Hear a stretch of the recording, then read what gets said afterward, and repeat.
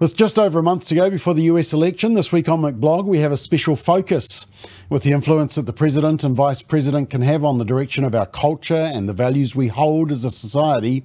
Even here in New Zealand, we need to know just who the candidates are, their values and what direction they will indirectly lead the world in. Where do they stand on the issues that matter to us? Life, marriage, family, religious freedom. What's their agenda in the area of identity politics, LGBTQ+, gender ideology, critical theory, environmental alarmism, drugs, abortion, euthanasia, social engineering, and many others. This week, we're replaying our previous examinations, our previous McBLOG episodes of each of the candidates. Vice President Kamala Harris and Tim Walz on one side, former President Donald Trump and JD Vance on the other side. Yesterday, we focused on Tim Walz. Today, we focus on JD Vance.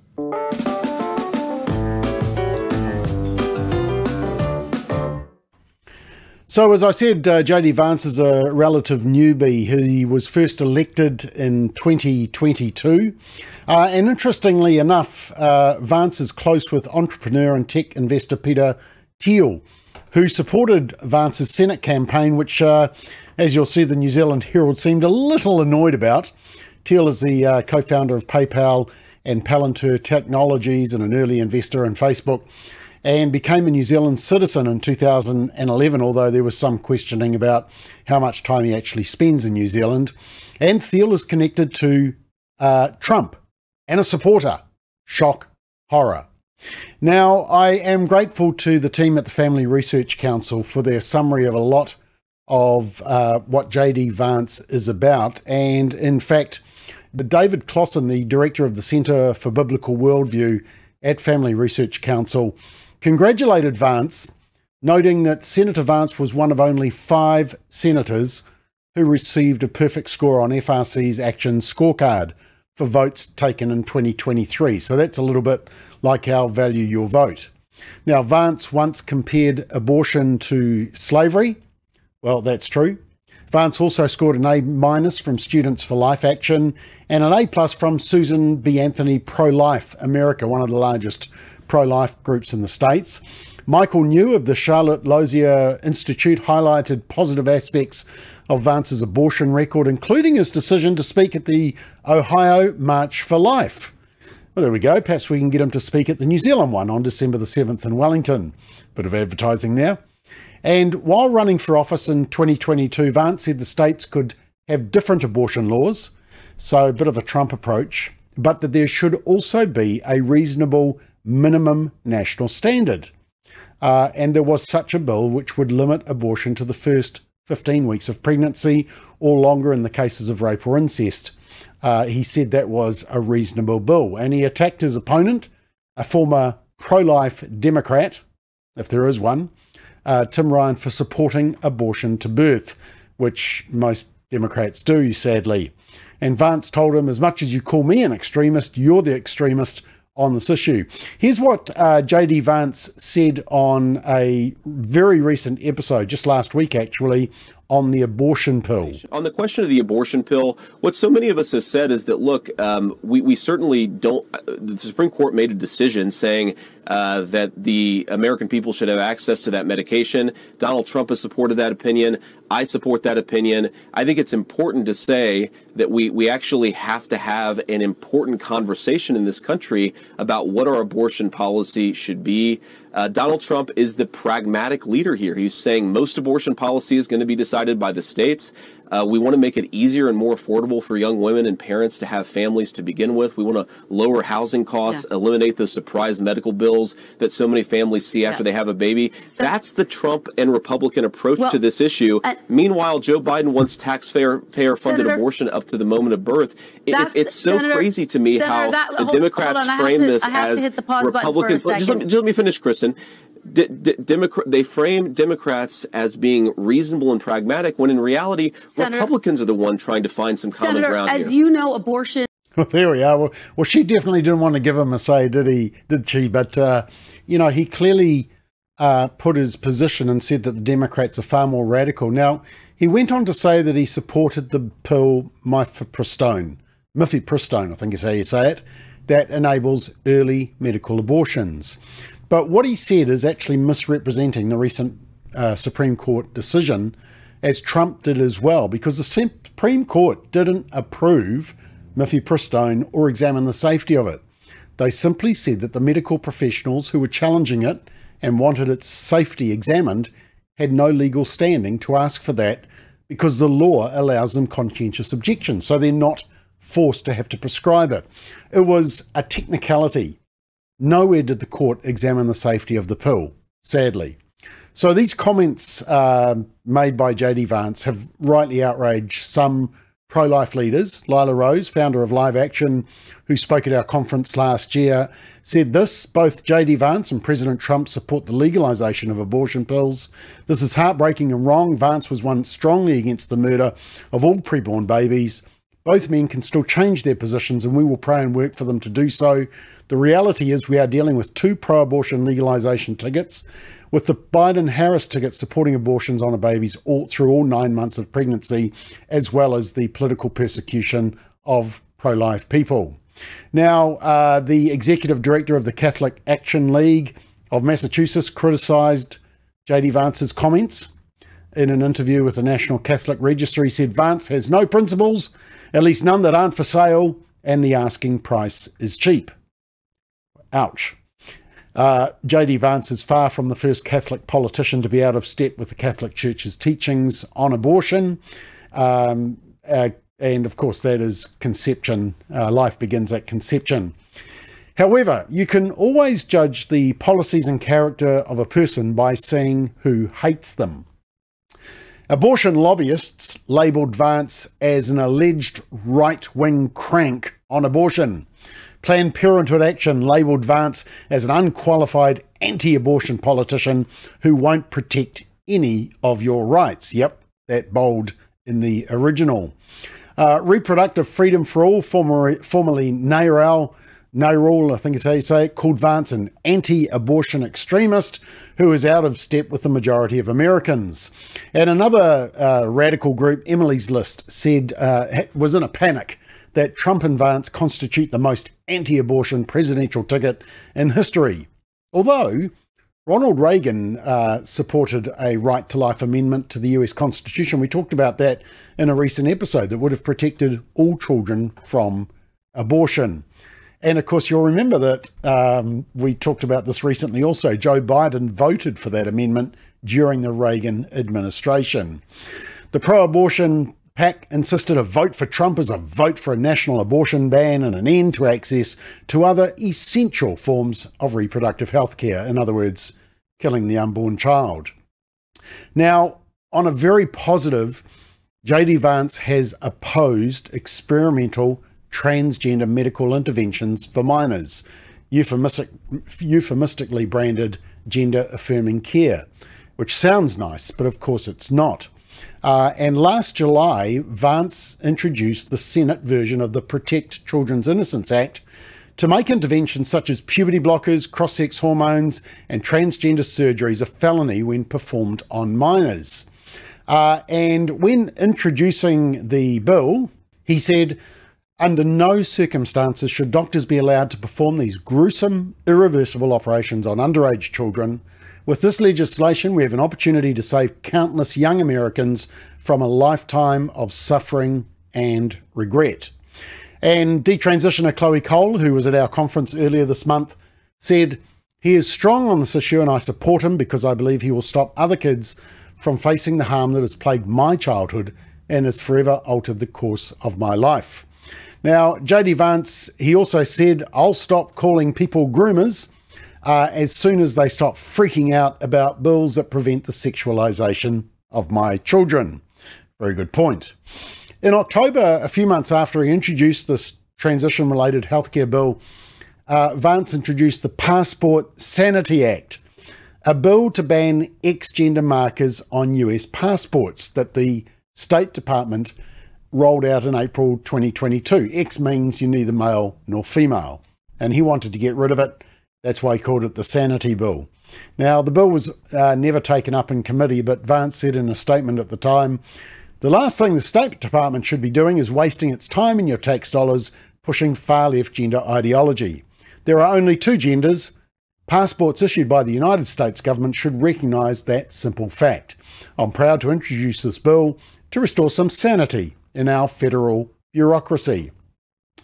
But have a listen to these comments from 2022 when he was speaking to Tucker Carlson on Fox News. The comments will be music to your ears. Thanks so much for coming on. So they're daring you to disagree with any of this because if you do, you hate gay people. I don't think this is about gay people in any way. I don't think it's even about sex. I think it's about controlling the most intimate decisions in your family. Yeah, it's who controls it and who benefits from that control, Tucker. You know, one of the things that's often unsaid here is that one of the biggest donors to the Democratic Party are, of course, the big pharma companies. Who benefits when parents are not allowed to make decisions regarding their kids when it comes to chemical castration? Who benefits when doctors are pressured to give these medicines to 7, 8, 9-year-old kids? Well, of course, the pharmaceutical industry that gives a lot of money to the Democrats. And I think actually Republicans need to take a page from Trump's playbook here. Remember when he went after the insulin companies for making insulin too expensive? We need to say to these pharmaceutical companies, you don't get a free right to experiment on our children, right? It's insane that that even needs to be said, but of course it does in the crazy times we live in.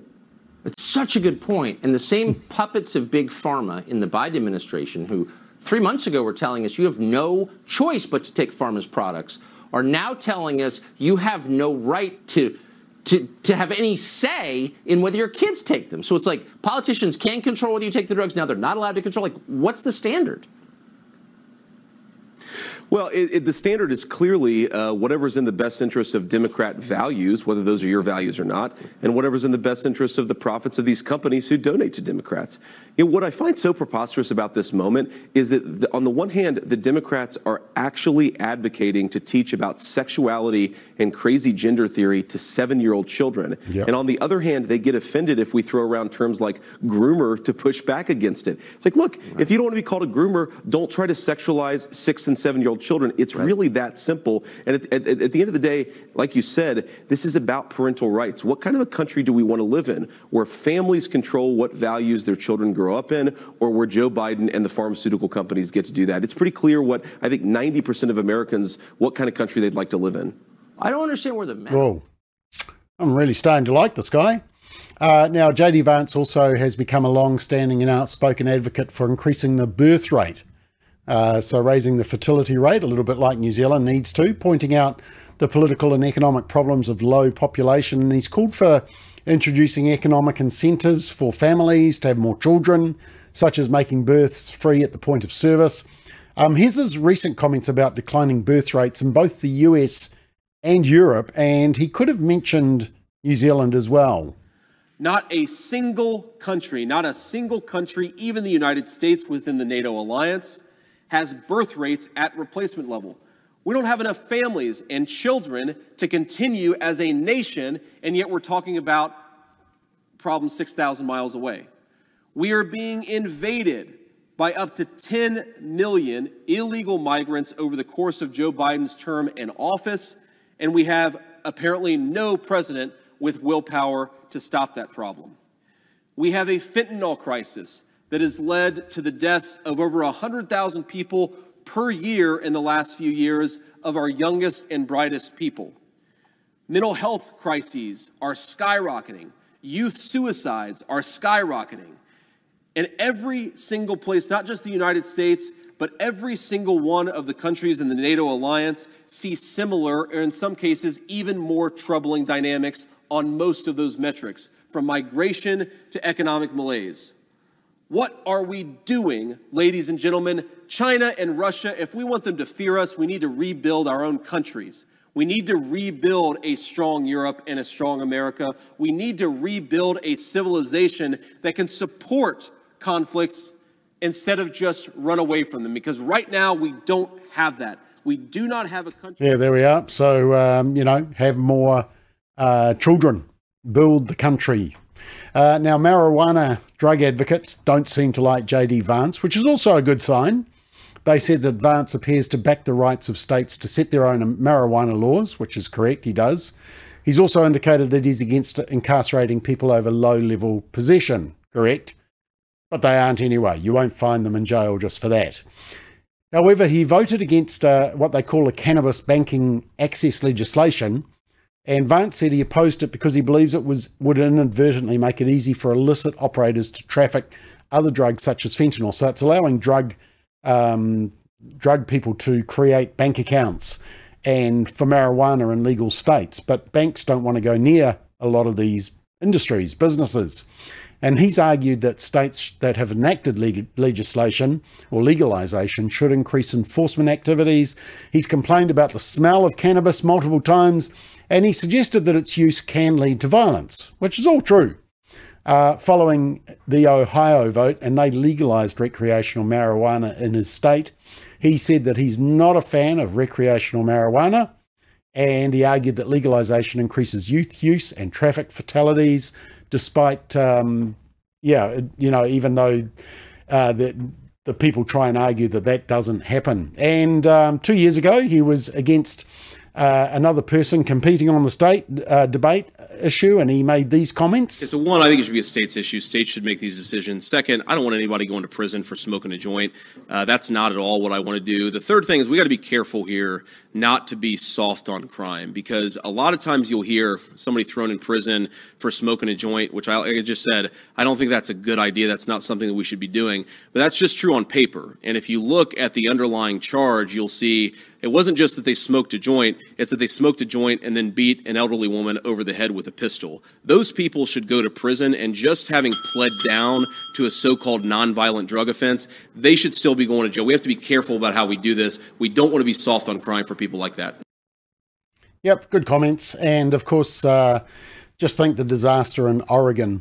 Decriminalisation of all drugs, like in Portugal, have been a disaster, no matter how much the Drug Foundation tries to spin it otherwise. Now, finally, on his faith, which sort of really triggers the left, Vance has admitted that his Christian faith has grown in recent years. He grew up in a family that identified as Christian but didn't regularly attend church, yet he learned lifelong lessons attending his father's evangelical congregation. He said, "I saw people of different races and classes worshipping together.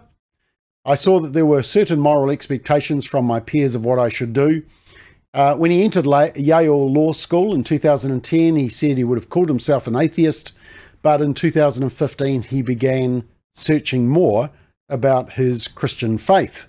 And he said this. I think that Christianity, broadly speaking, answered important questions about character and virtue that my elite educational credentials were not answering for me.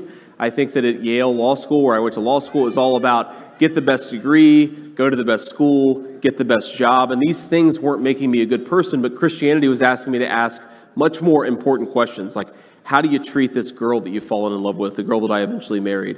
How do you be a good person? How do you eventually become a good father? That to me was a fundamentally Christian worldview, and so that led me back to Christianity writ large. But why did I become a Catholic? I mean, there are all these things that I could point to, but one, I really liked that the Catholic Church was just really old. I felt like the modern world was constantly in flux. The things that you believed 10 years ago were no longer even acceptable to believe 10 years later. The Catholic Church was just very old. I liked the fact that I felt like it had stood really strong on some of the core moral issues. I'm a very pro-life person. I've been pro-life since I was 14 years old. But I think anybody who's looked at the history of the American Christian conservative movement would give a lot of credit to the Catholic Church for pushing that movement in a more pro-life direction, especially in the 1970s. But it was just, a lot of the people who were really, really influential to me as I thought about how to be a good Christian in this new era of my life were Catholics. Yeah, so he went back to his faith. He joined the Catholic Church. And if you go to his Twitter account, it says Christian, husband, dad, and then US Senator for Ohio. If he's elected, J.D. Vance would be only the second Catholic vice president in the US history because, Vice President Joe Biden at the time, under Obama, also identified as Catholic. Vance is going to turn 40 on August the 2nd, which would also rank him as the third youngest vice president behind Richard Nixon and John Breckinridge. Now, Vance met his wife, who was born in San Diego to Indian immigrant parents, when they were both at Yale Law School, and they got married in 2014, have 3 children. Mrs. Vance is Hindu, but very supportive of J.D. Vance's search for his own faith. Now, just finally, J.D. Vance gave a speech called Challenges at Home. In 2021, it was a gathering of a group of young conservatives. And it sounds like he'd be a great supporter of our Woke Up New Zealand website, because he talks about how woke the major corporations have gone. Have a listen. One is recently this Texas abortion law. Okay, Texas tries to pass a law that protects the right of the unborn to live their lives. And set aside the legal technicalities about whether that law is ultimately going to survive legal challenges. I don't know. I went to law school, but I went to Yale Law School, so I'm not a very good lawyer. But the fundamental problem revealed itself because virtually every major big corporation in this country felt the need to issue a statement in support of not the unborn babies, but in support of people who might want to abort them. A few major corporations actually put a lot of money behind the effort to make it easier to achieve an abortion. And the one CEO that I'm aware of, a medium-sized tech company who actually spoke up on behalf of the unborn, was fired 3 days later after he issued a statement. Like, if we're unwilling to make companies that are taking the side of the left in the culture wars feel real economic pain, then we're not serious about winning the culture war. And so that is challenge number one.